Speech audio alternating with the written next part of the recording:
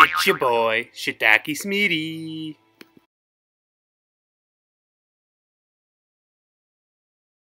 Good day everybody in my little fungi armada. Welcome to my newest video.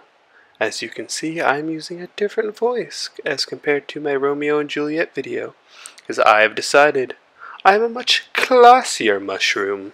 As I am aware, none of you are wondering what else is new with the channel. Well, it turns out that someone commented under one of my videos and asked would I like a shout out on his channel, and of course I respectfully said no. Now today's video will be about a nuisance wildlife management military operation, also known as the... I can already tell y'all are wondering, what does a mushroom know about war? Fret not, I am a veteran of the Badger Wars. And you will learn this lesson with footage that is the closest thing I have to war. Lego Star Wars. So following World War I, you got a lot of discharged veterans who served during the war given land by the Australian government to take up farming. This farming area was generally in Western Australia. Now when the Great Depression happened in 1929, these farmers were promised subsidies by the Australian government to increase their wheat crops. And since no reasonable person has ever trusted their government, by 1932 wheat prices have continued to fall and matters started becoming pretty intense. The farmers prepared to harvest that season's crops, but refused to deliver that wheat. And of course, on top of that, to make things more difficult, the arrival of as many as 20,000 emus happened during this period. They migrated after their breeding season. The emus were attracted to the farms because of the additional water supplies made available for the livestock. The issue being with this is that the emus ate the crops the farmers were trying to make and put holes in their fences, which allowed other things like rabbits to get in and also ruin the farm. What do you think a bunch of ex-World War I soldiers wanted to do to solve this issue? They wanted to shoot shit with machine guns!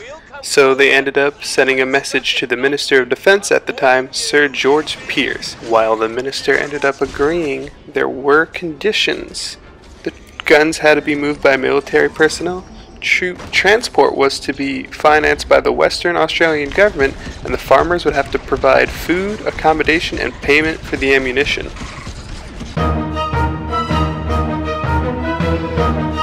So this quote-unquote war was supposed to start in October of 1932, but due to the rains that were happening, it didn't actually start until November.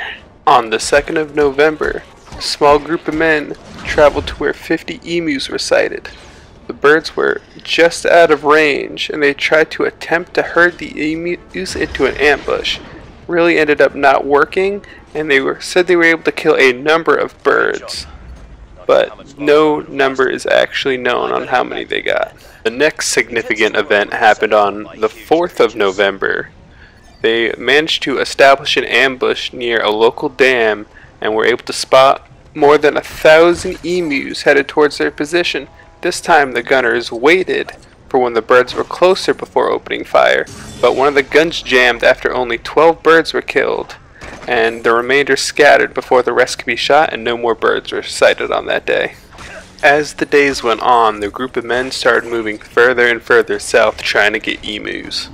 After 6 days have passed from when they originally started, the men have used up to 2,500 rounds of ammunition, and the birds killed was uncertain, ranging anywhere between 50 birds to 500 birds. Following negative coverage by the local media and a discussion between members of the Australian House of Representatives about the operation, the military was withdrawn and all guns and personnel were taken back. Due to the attempts being widely unsuccessful and the military withdrawing, the emu population kept being a significant issue for the crops, causing the farmers to ask the military again for more help. The military then turned around and reported that 300 emus have been killed in the initial operation. However, I am not able to find a source where they got that number from. Due to the military report and more requests by the farmers, the Minister of Defense assumed military efforts and defended the decision in the Senate, explaining the soldiers were necessary to keep the agriculture threat of the emu population down. Going back into the field November 13th, the military found a little bit more success, claiming to kill as many as 986 emus using 9,860 rounds of ammunition, saying about 10 rounds per kill. After that marked the end of the Emu War.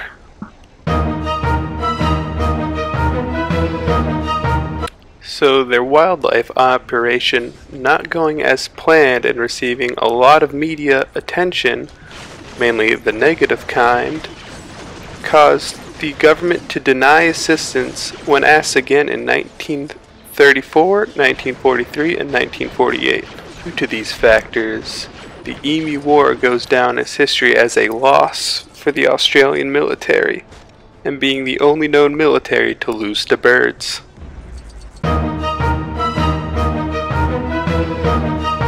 Now, during the first attempt, the military observed packs of emus having what seemed to be a leader. The military men should have acted on this and went after the emu's supreme leader like we did after the badgers. As you all know, Hillary Clinton is a lizard in a human suit, but what many don't realize is she's also a badger in a lizard suit.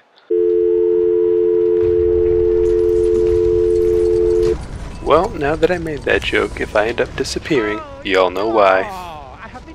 We're sorry, the number you have dialed is not in service at this time.